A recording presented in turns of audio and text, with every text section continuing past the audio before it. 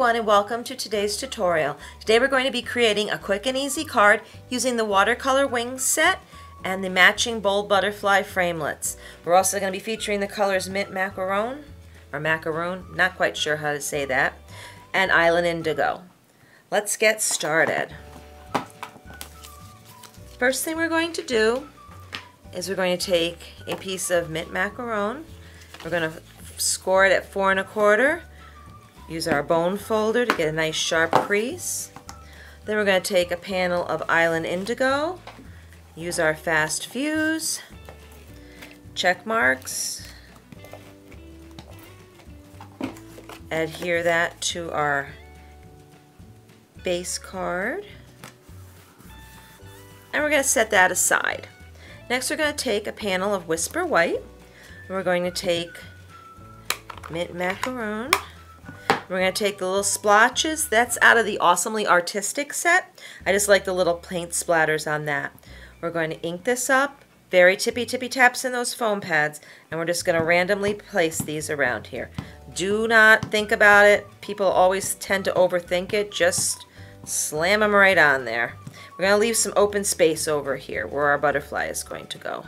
Go up and around a little bit. You can even, to give a little more contrast, stamp off. Now we're going to clean that. Oops. Make sure that's on there. Good. Okay. Now we're going to take our Island Indigo and we're going to do the exact same thing. Just stamp right over the top of that. Don't think, just stamp. Very random pattern. That's the whole key to this, is random. Okay. I'm going to set that aside, and this is going to get mounted right onto our card.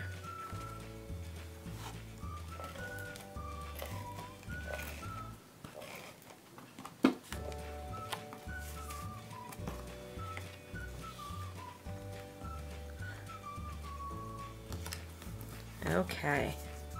Then we're going to take Thanks for Being You. That is out of the Sweet Sayings set. We're going to use our Island Indigo. Again, tippy taps, nothing too hard. You don't want to squish in that pad. We're just going to stamp Thanks for Being You at the bottom.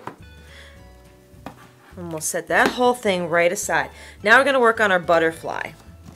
We're going to use this. This is 3 steps that we're going to do.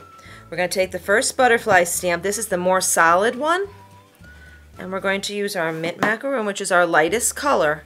We're going to build up from the back to the front. We're going to ink that up and we're going to stamp off. I wanted this a little bit lighter. So we're going to stamp that off and we're going to stamp right onto here. So we have a nice light coating of the Mint Macaron. Now we're going to take the second one, which is the outer part of the butterfly. We're going to use the Mint Macaron again, except I'm going to use this one full strength. And with the photopolymer stamps, it's very easy to line it right up over the top. And there we have the outer part of our butterfly.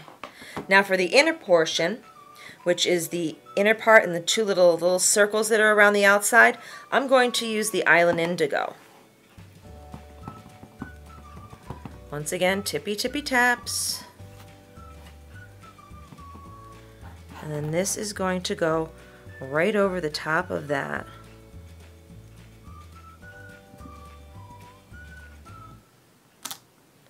And there you go. Very easy. Now we're going to take our butterfly body and use the Island Indigo, and we're going to stamp that right in the middle. And now we're going to take the framelets, which is from the bold butterfly, and that's going to go right over the top. And we're going to run that through the Big Shot. Oops, to save a little time, I've already done that, and there's my butterfly. Now I like some bling on this, so we're going to take some of the big rhinestones, and we're just going to slide that off and put that right there. Take this one, do the same. And we're going to do that at the bottom as well.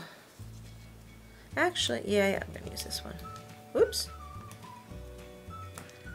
Trying to be professional here and using my little scissors, but it's not doing so well, so we're just going to peel that little baby right off and put those right on there. Now when you get your rhinestones, there's little strips that are connected. So I'm going to use one of the little strips. I cut it down to it had 8 little rhinestones, and it just peels up in one strip. And that is getting put right on top, oops, of my butterfly to give them a little bit of bling.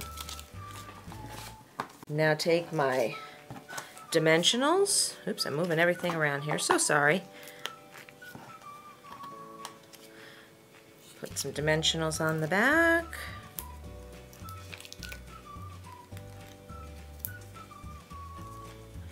Peel that off.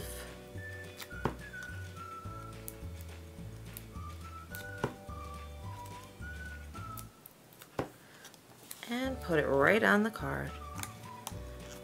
And there you go. Quick and easy. If you like this video, please like, share, and subscribe. For a list of the products used and card dimensions, please click the link in the video description. Be sure to visit my website, stamptillyouDrop.com, for more ideas. I can also be found on Instagram, Facebook, and Pinterest. Thank you for watching, and happy stamping!